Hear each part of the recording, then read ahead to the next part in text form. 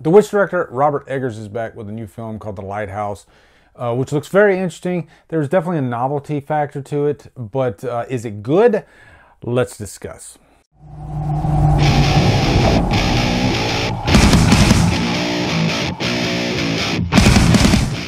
The Lighthouse stars Willem Dafoe, Robert Pattinson, and is directed by Robert Eggers. What's up, guys? It's time to review The Lighthouse. This is a movie that kind of snuck up on me. Over the last couple of weeks, I heard a lot of rumblings about it, and it's definitely one of those movies that grabs your attention because of a few things, really. One, it's an isolated environment type movie. It's a period piece, and it only has two characters throughout the entire movie. Two speaking characters, really. So, and also there's a lot of interesting themes really to discuss with this movie. It's one of those types of films that you could really break open and dig a little deeper if you wanted to. As a matter of fact, like I think last week I put out my hidden meanings video. This could definitely fit in that category because after I saw this with my wife, and by the way, we found one theater in town that was showing it, didn't even know it was showing it, and we just happened to be out and we saw it and we're like, oh shit, they're showing The Lighthouse. We got to see this. After we left the movie though, we talked the entire way home, like 30 minutes, about all the different things that this movie could mean. And I love movies like that, I really do. So this one was really interesting. So first off, quick plot synopsis. This is set in the very late 1800s. You have these two seamen and they are pretty much watching this lighthouse for who knows how long. It could be months, but you know, they have to man their station, and of course cabin fever kind of sets in. You can compare this to The Shining a little bit because they're stuck with only each other's company, and they are two very different people, not only in mannerisms but also in age. Now, our first character, the older gentleman played by Willem Dafoe, I like that these two characters are so different because when I first started watching this, I thought Willem Dafoe was going to be the star power, I guess you could say, in this, in terms of acting ability, because I'd say in the first like 20 minutes of the movie, he's kind of the scene stiller. You know, he's the one that really has the fat that you're on. He nails the accent. You can tell that he really studied up on this character. And then you got Robert Pattinson, who plays Ephraim. Again, from the first 20 minutes, he's really quiet. He doesn't really want to be bothered too much. He's hired by Willem Dafoe's character, Thomas Wake. And you know, it's a relationship that we've seen in movies before. You know, the mentor, the older craftsman, not really taking the younger person under his wing, but really just directing him, giving him orders.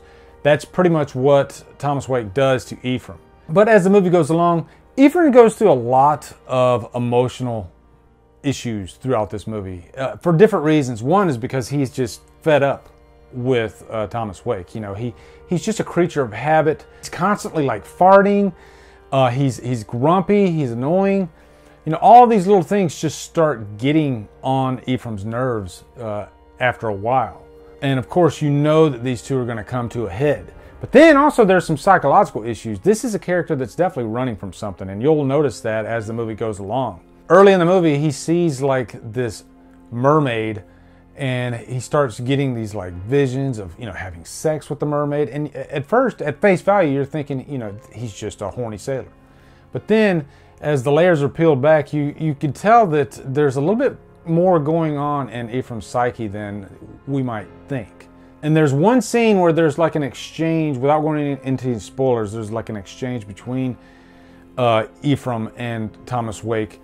And it presents some of these pent-up issues. It brings them forward, and then Thomas Wake has to deal with them. Now, from a filmmaking standpoint in this movie, I like novelty movies. I like movies that step outside the norm and try different things. And Robert Eggers is a very hands-on type of director. And by that, I mean every facet of the filmmaking process, he has his hands on. Even the acting. He wanted the actors to handle their lines in a very specific way. And what's interesting is these two actors, they're different types of actors. Willem Dafoe is like a classically trained rehearsal type of actor, whereas Robert Pattinson is a more spontaneous, hates rehearsal. So it was perfect to cast these two characters against each other because that's really what the characters are. So you have the actors that are very different and you have the characters that are very different. And it just created that tension. You could sense the tension between them outside of the actual story.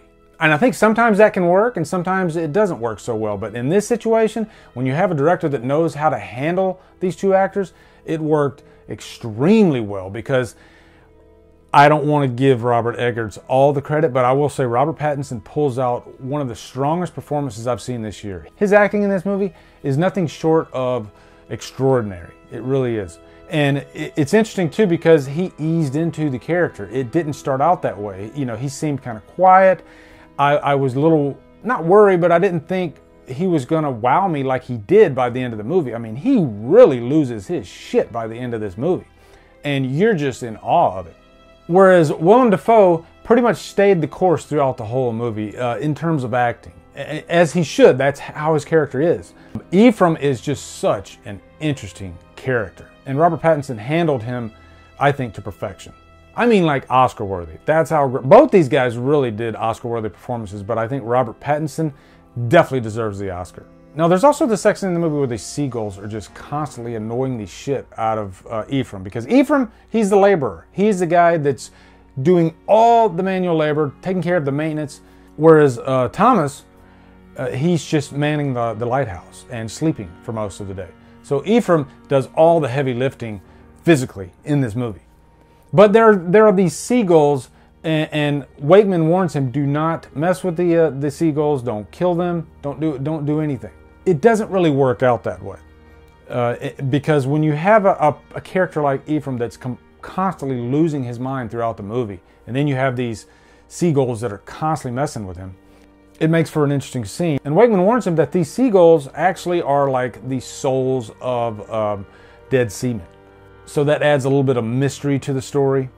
I mean, really, there's a lot of mystery in this movie. The way everything's handled, all the way to the light, you know, that's cast from the top of the lighthouse. There's a lot of symbolism, and I don't want to go into any spoilers. Really, it's not spoilers. A lot of it is just stuff that you could pick up yourself. And I like movies that are ambiguous like that. This could mean this, or this could mean this. And if I did like a spoiler review, I could really go in depth, especially with the character of Ephraim and his journey throughout this movie, and what all the crazy imagery means throughout. Now, as far as any cons, this might be a little out there for some people. Some people might say that, you know, when you're watching two people in a room together throughout the whole movie, it's not going to be for everybody. I guess that's just the best way to put it. It was definitely for me, though. I loved this movie. I'm giving it a Trapped on an Island. It is definitely one of the best movies of the year. It's so unique.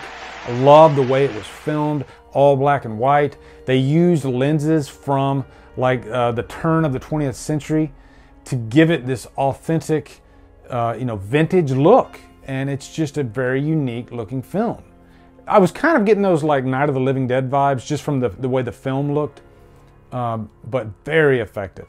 So anyway, guys, post your thoughts on The Lighthouse. I'm sure there's a lot of mixed opinions on this movie, which I love that in movies. You know, I love movies that divide audiences. I don't know if this will divide the audiences, but it's definitely not going to be for everybody. Also, be sure to come over to Killer Flicks, where we talk horror all day and every day, and on Fridays, we do Free for All Fridays. Follow me at Drumdums on Facebook, Twitter, Instagram, and Letterboxd. Anyway, guys, thank you so much for watching. Have a great day, and Drumdum out.